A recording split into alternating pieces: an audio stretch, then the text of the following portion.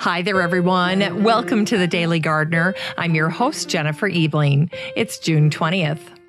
There is just nothing that can beat eating fresh food from the garden. It seems every meal around here has fresh basil, lettuce from the garden, and little cherry tomatoes. The other day I was at my olive oil store and they sell this little gizmo called the zip slicer. You load it up with your cherry tomatoes or grapes, and then you slice them all in one quick motion. It's fantastic if you eat tomatoes and grapes a lot. Cuts down on the prep time. And I think around here we've been eating Caprese salad about 3 times a week. So there you go. Check it out, the zip slicer. I'll put a link to it in the show notes. Here's today's brevities. It was on this day in 1757 that the botanist John Bartram wrote a letter to Philip Miller. Miller was the chief gardener at the Chelsea Physic Garden from 1722 until his death. He corresponded with botanists from all over the world, including John Bartram. And he'd even trained William Forsyth, after whom Forsythia is named. When Bartram wrote to Miller, he shared some of his personal preferences as a gardener. First, he shared his compulsion for variety in the garden. He said, 1 or 2 is enough for me of a sort. Later in the letter, he shared his dislike for plants that weren't hardy in Pennsylvania. He wrote to Miller saying, I don't greatly like tender plants that won't bear our severe winters, but perhaps annual plants that would perfect their seed with you without the help of a hotbed in the spring will do with us in the open ground. And it was on this day in 1803 that President Thomas Jefferson sent a formal letter to his private secretary and aide, Meriwether Lewis.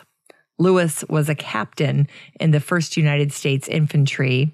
Jefferson wrote him to request that he might lead an expedition up the Missouri River. Jefferson never mentioned botany in the letter, but he clearly was thinking about it, and Lewis knew that. And as he was preparing for his trip, Lewis connected with Benjamin Smith Barton.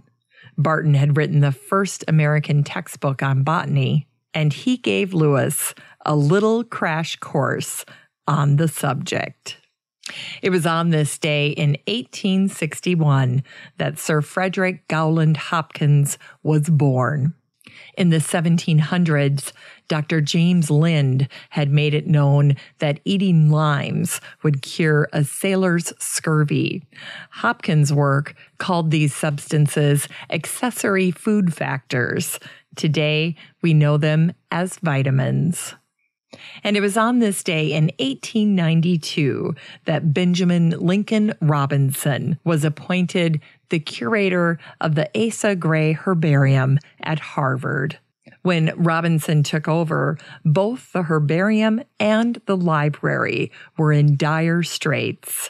Robinson was instrumental in acquiring funds and expanding the growth of the herbarium and library. Today, the Gray Herbarium and Library are still housed at Harvard at 22 Divinity Avenue. And it was on this day, 100 years ago, that Isabella Abbott was born. She was the first Native Hawaiian woman to earn a PhD in science, and she became known as the First Lady of Limu, or seaweed. When she was a little girl, she spent hours gathering seaweed for her mother to cook in traditional Hawaiian foods. I found an excellent video online of an interview that Leslie Wilcox did with Abbott back in 2008. When Wilcox asked Abbott about her love of studying seaweed, she said, "There are so few of us. There are thousands of people who work on flowering plants. Flowering plants mostly have the same kind of life story, so they become kind of boring. They make pretty flowers and make nice smells and they taste good, but they're not like seaweeds. With every one you pick up, it goes through life a different way. It's like a game. I bet myself the whole time when I cut into it on the outside, I say, I think this might be such and such. And then I get to some magnification on the microscope. And nope, I'm 100% wrong. So let's begin again.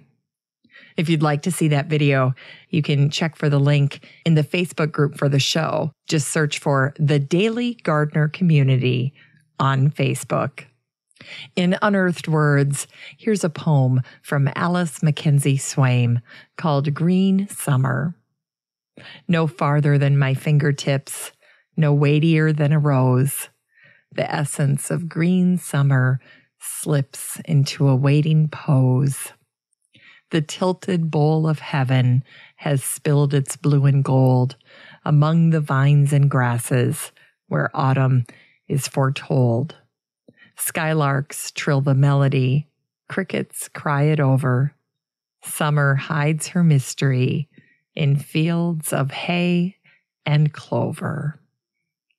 Today's book recommendation is The Hillier Manual of Trees and Shrubs by John Hillier. This book is considered a classic in horticultural literature. The best part about it remains all of the notes that were compiled by members of the Hillier family. Among all of them, they had an amazing amount of direct experience growing plants and assessing their performance in different regions. For today's garden chore, don't forget to pinch back some of your perennials. This is also known as the Chelsea chop. The simple technique helps control height and delay bloom. You can use the Chelsea chop on a number of herbaceous perennials in your garden. Plants like mums, Lysimachia, Helenium, aster, sedum, and so forth. Finally, here's something sweet to revive the little botanic spark in your heart. It was on this day in 1831 that the botanist and founding member of the Tory Botanical Club, Co. Finch Austin, was born. He was a noted expert on the mosses and liverworts of North America. To give you an idea of his fearlessness while he was collecting plants, here's a little story I ran across. He was visiting a brother in New York, and he decided he wanted to climb High Tor. Austin climbed the mountain, stopping along the way to add specimens to his shoulder bag. When he reached the top, he surprised his brother and handed him the specimens with instructions to meet him at the base of the mountain. His brother realized that this meant Austin was going to descend along the most dangerous face of the mountain. He tried to stop him, but Austin did not relent. His brother waited for him at the meeting place. After a while, and without a sound, his brother suddenly appeared. He came bearing specimens and had a huge smile on his face. Thanks for listening to The Daily Gardener. And remember, for a happy, healthy life, garden every day. The Daily Gardener is produced weekdays in lovely Maple Grove, Minnesota. You can find complete show notes over at thedailygardener.org. And be sure to share the show with your garden friends. You can find The Daily Gardener on all your favorite social media, Instagram, Twitter, and Pinterest, and of course, Facebook.